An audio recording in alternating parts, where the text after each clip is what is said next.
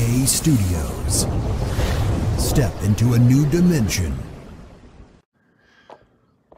Hey guys, welcome back to another DNA Studios episode, or another episode. And before we get started, let me just introduce myself. My name is A. Goldman, or Aaron Goldman. I am your host, and today we are going to be talking about Spy Family. No, I'm not a spy.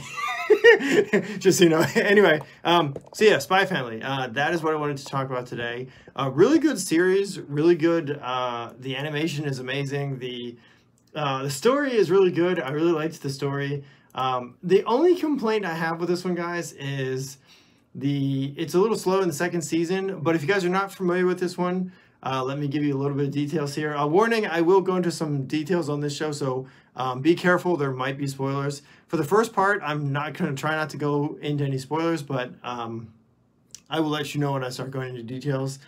So yeah, if you haven't seen this one, go watch the show before you watch this.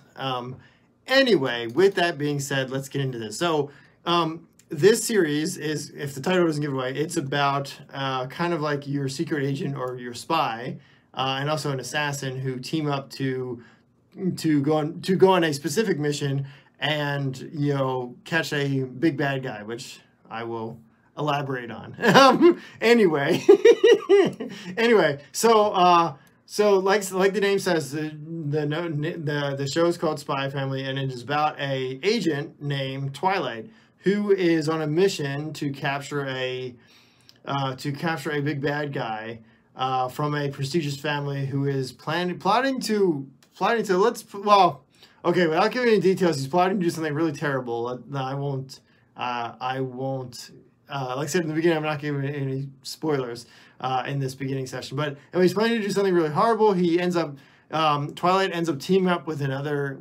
assassin who is a trained assassin who is pretty awesome in skill, and they together try to stop this big, you know, villain who is plotting something horrible. And then in this process, they end up actually to kind of their cover, their undercover, or at least their cover kind of story is that they're a family, which they end up adopting a little girl who's a telepath who actually knows everything. And that's where this show kind of gets fun, is that the kid, the little kid who they adopt, she kind of knows everything, because she can read their minds. So she knows that her father's a spy and that her mother is an assassin. And that's where it gets really cool and really fun. So anyway, so it's kind of cool.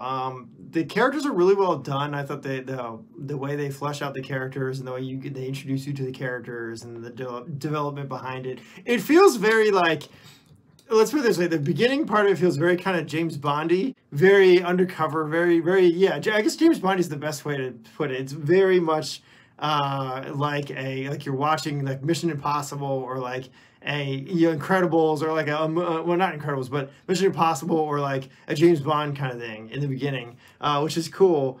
And then it kind of goes into you still have that James Bond feel, but it kind of gets more kind of, I guess, more dangerous, but also kind of it does calm down a bit later on in the show, because they're undercover and they're trying not to be found out, that Twilight himself is trying not to be found out as a spy, and he's undercover as, you know, just this regular, you know, normal father who is taking care of a kid, which you find out, you know, his cover story and all that stuff in the show, and it's really kind of cool. It's interesting. And then the mother is the same way, who is this trained assassin who's, you know, really crazy but really awesome.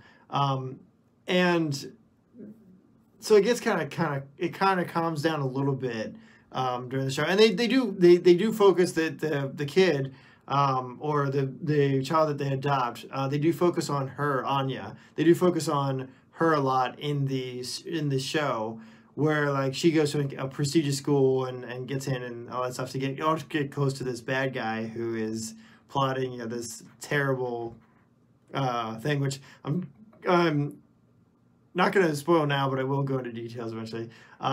And so they do focus a lot on that, and then the first part they keep you kind of on the edge of your seat, and there's missions that go on, and that's before kind of Twilight gets this major mission to investigate this huge bad guy and stop this guy.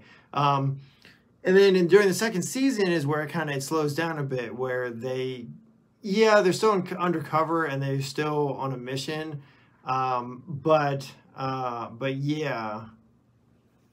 It slows down a little bit. The only thing that I have to say, really, my biggest thing is in the second season when it slows down, there's a lot of focus on kind of Anya and what's going on with her, and not as much action going on in the second season. So yeah, they're still on a mission and they're still undercover, but it's more kind of about trying to locate the target and trying to kind of, I guess, get close enough to actually do something. Now they don't.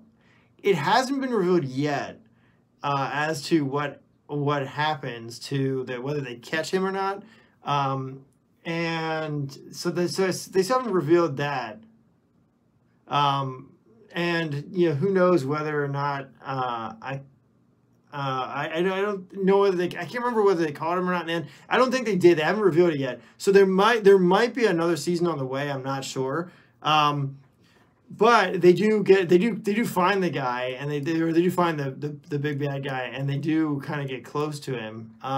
But there's no it feels like they're not done yet with this story in the second season. So, but it does slow down, which is kind of it's not boring, but it just slows down a bit. So yeah. Okay, guys, so in this part of the video, I will be going into spoilers, so if you haven't seen this series, do go watch the series before you watch this part of the video. Anyway, so like I was saying before, Twilight, who's on a mission to stop Donovan Desmond, who is the villain, the bad guy, who's planning to start a war with one of the other countries, he ends up getting close to Donovan Desmond in a school setting, because part of the mission, the only way that Twilight can get close or even meet with Desmond is in this part of this school setting, because that's where Donovan always holds his meetings, and he's part of this Desmond high-ranking family kind of thing, and so that is kind of the main focus of, well, at least in the second half, that is the main focus of the video. And then even into the first half, they talk a lot about this. And that's kind of where it gets a little juicier in that way, where they do a big theme mission, but also slows down a little bit. So he ends up, part of the mission is to start a family and settle down. So he ends up meeting Yor, who is this assassin, this trained assassin who's really crazy, but really awesome.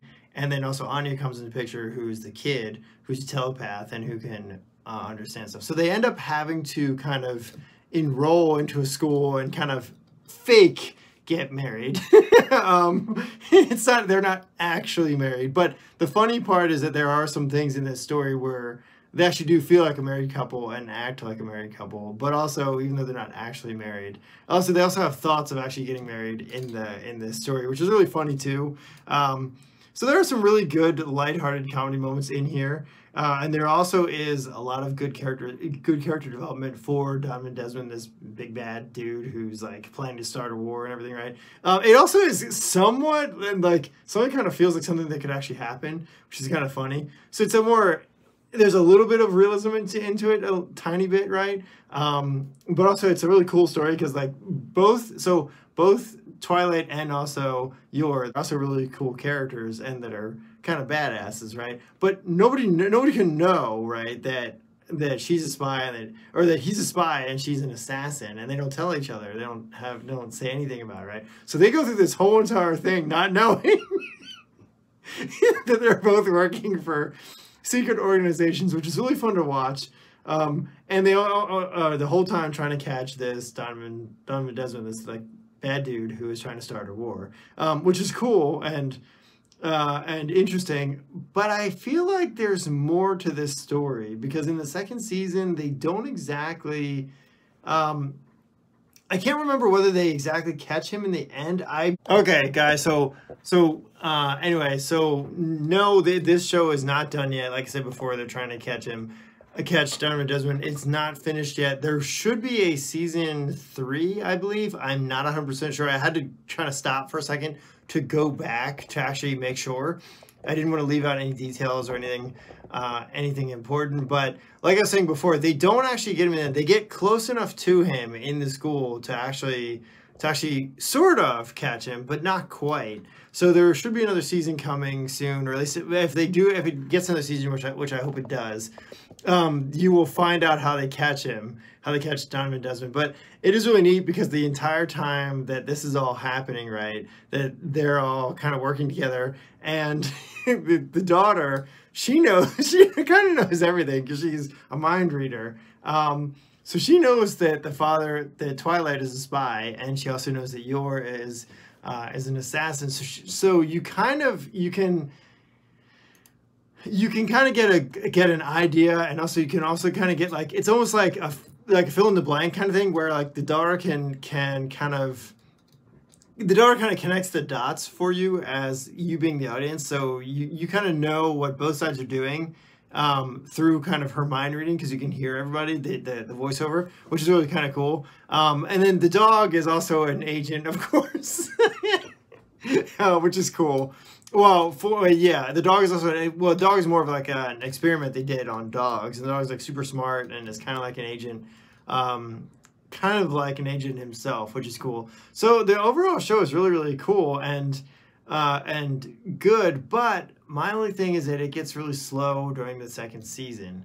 So that's the only thing I have to say about this show, really. Other than that, everything else was good about this particular series. I don't have any complaints with character development. All the characters are really cool. Everything is really awesome.